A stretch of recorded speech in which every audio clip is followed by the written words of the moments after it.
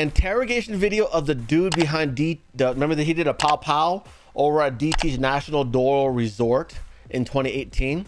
Yeah, that resurfaces because he had a lot to say, and it's about this guy right here and how they did this, a lot of this, not just him and Dlddy, but also him and Casey. She was also there.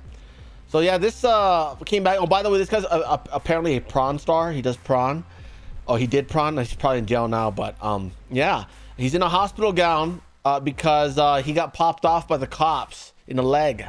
So this is the interrogation after he got out of the hospital. And yeah, he mentions a lot about Dlddy. This is him in his prawn days, looking ripped. And this is the video which we will watch once we get there.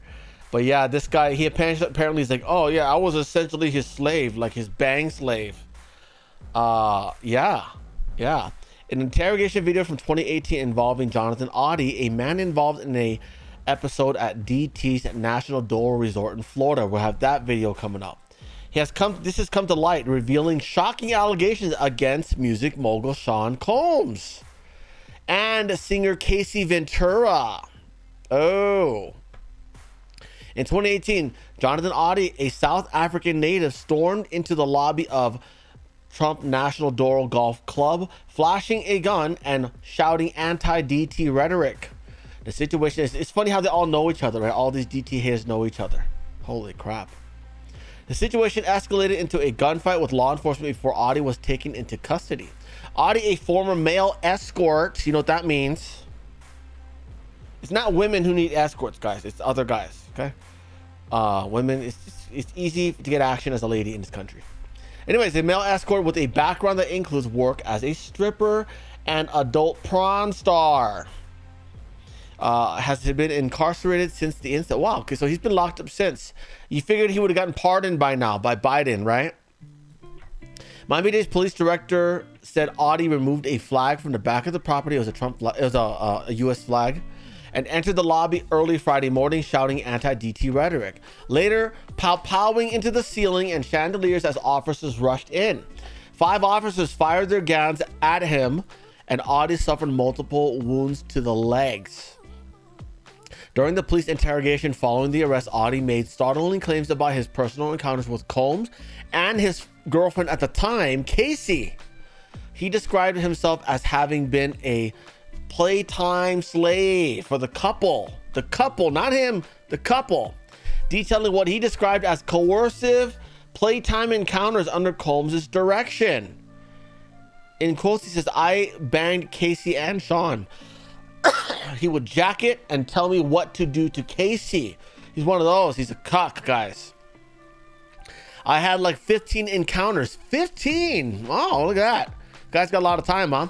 I was like a slave to them, a playtime one. For them, that's what I was. I caught, oh, he caught herpes. Ooh, that's gross.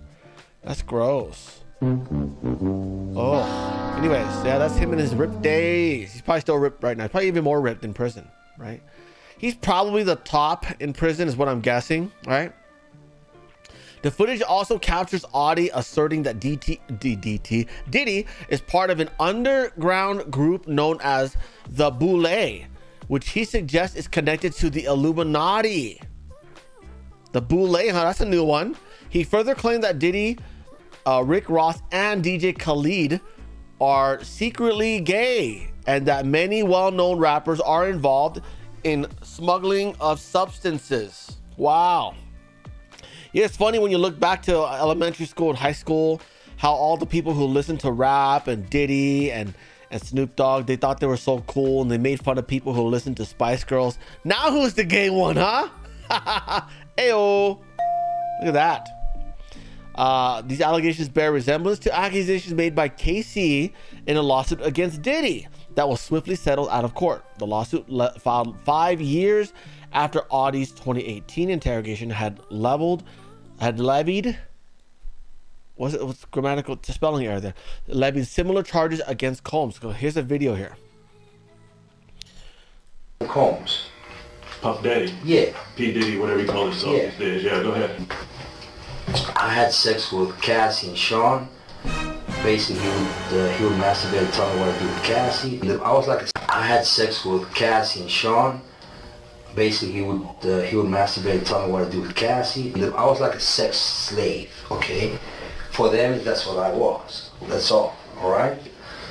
I caught herpes. I caught herpes. It says here, in case you missed that, Audie just claimed that he was a playtime slave for P. Diddy and Casey Ventura, and that Sean Combs would jack it while telling Audie what to do with Casey, as he, P. Diddy, would jack it himself. Yeah. And I came back and I sued him for the herpes and won.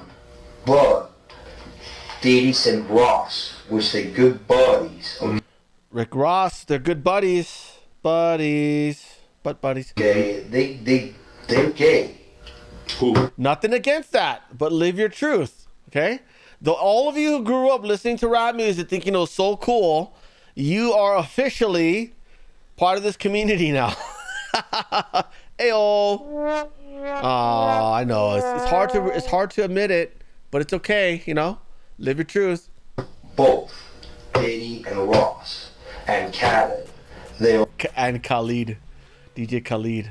They're all gay. all gay. Okay? DJ Khaled, Rick Ross, Yeah. and P. Diddy? Yeah. They all gay? Yeah. Got you. All right. I seen the liquid cocaine. I've drank it myself. Having sex with Diddy and Cassie.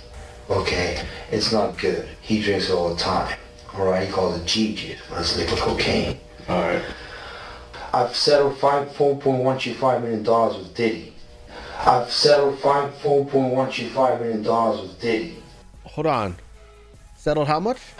I've settled $4.125 million with Diddy. $4.1 million with Diddy. We'll just call it 5, okay?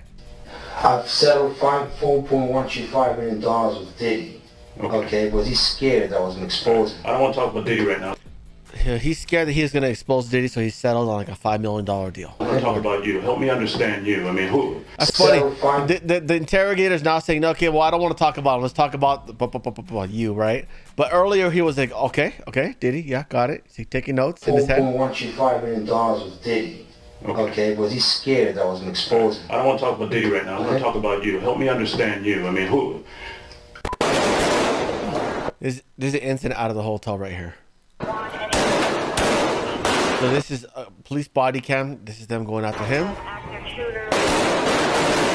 Yeah, by the way, I didn't do news until like 2020, so I had no idea this even happened. Yeah, it's a busy year for me. Looks like an exchange of gunfire right out of a Hollywood action movie. Police say on Friday he opened fire inside President Donald Trump's luxury hotel. Sir, I'm ordering that you stay away from the Trump National Doral Hotel.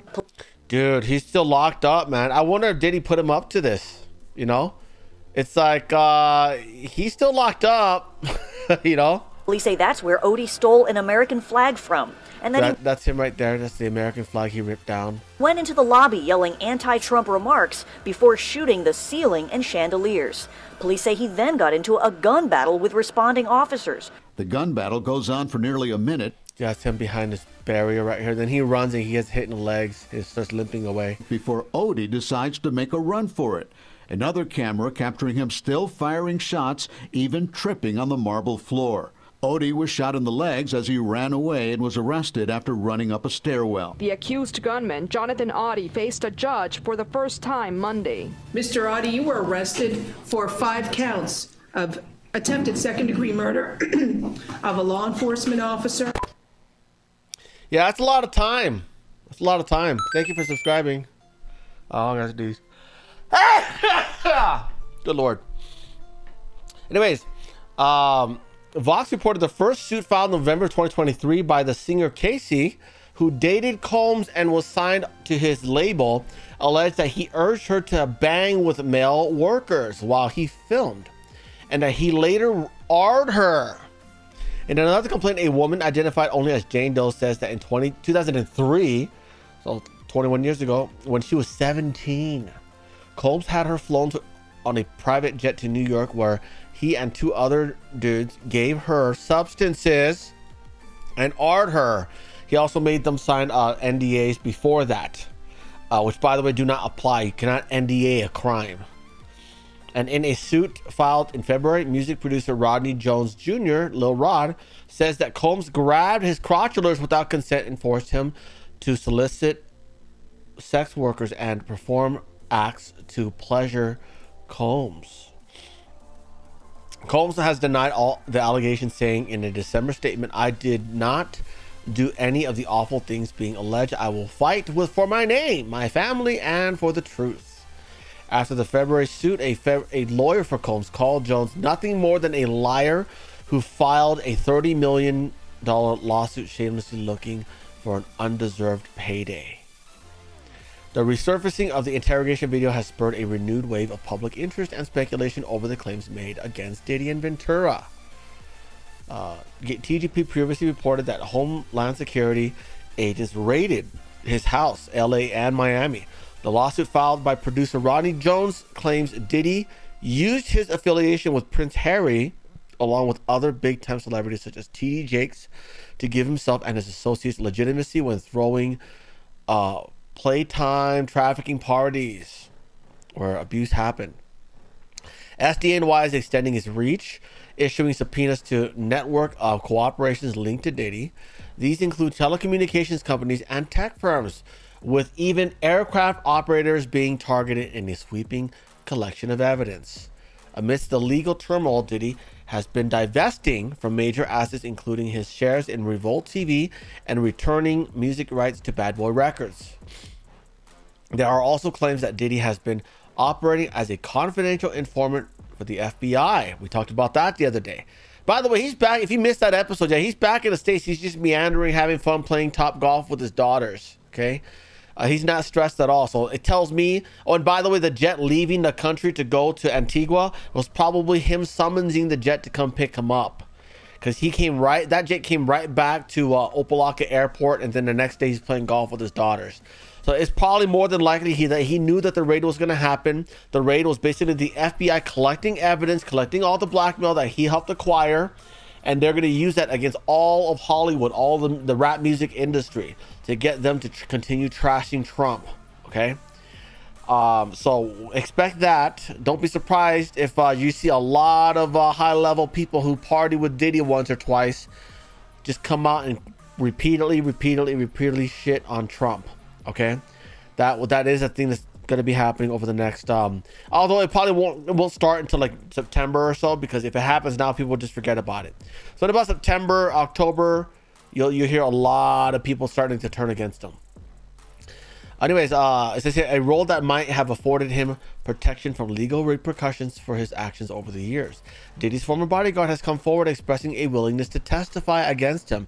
Now keep an eye on that guy, because if he gets put down, then we know that Diddy, this is all staged so that the feds could get Diddy's evidence, Diddy's collection, so to speak.